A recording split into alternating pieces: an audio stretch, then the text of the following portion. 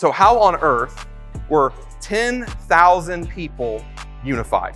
Imagine if everyone here in our city of Brazil, plus 2,000, were all unified. It seems absolutely impossible. But for the early church, it was actually quite simple as to why they were unified. They were unified because of their belief in the gospel. They were a part of the church because of their belief, and this belief is what caused them to be unified. Their faith in Jesus united them. They kept the important the important. They understood what truly mattered. And as we've seen and we'll continue to see all throughout Acts, is that they were committed to preaching the gospel, and they were committed to faithfully living out their faith and action. Our strongest source of unity is in our gospel identity. It's not skin color, it's not music preference, it's not having similar backgrounds, it's not in what we wear. Our unity must be found in our gospel identity. And when you look at Acts 4, yes, they were roughly around 10,000 people that were united, but what is even more incredible is that they were from diverse lands and cultures. They all had different backgrounds.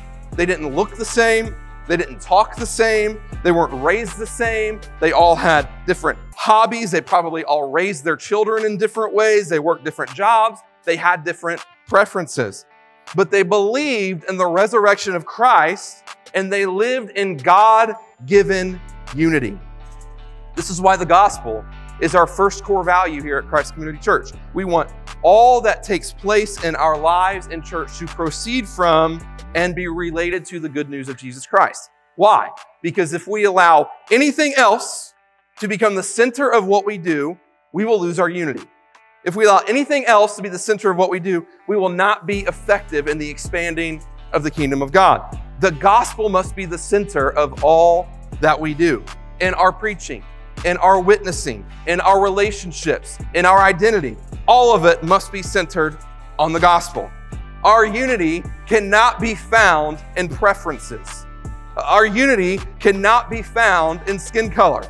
Our unity cannot be found in our image. Our unity must be found in the gospel. And we are all different. We are all unique. We all have different backgrounds. Some of you were raised on farms and grew your own food. And some of you, the only food that you've ever eaten has come from the grocery store. Some of you like singing hymns. Some of you like singing contemporary worship. Some of you may prefer that I preach from the King James Bible and wear a suit and tie every week. And I'll pray for you.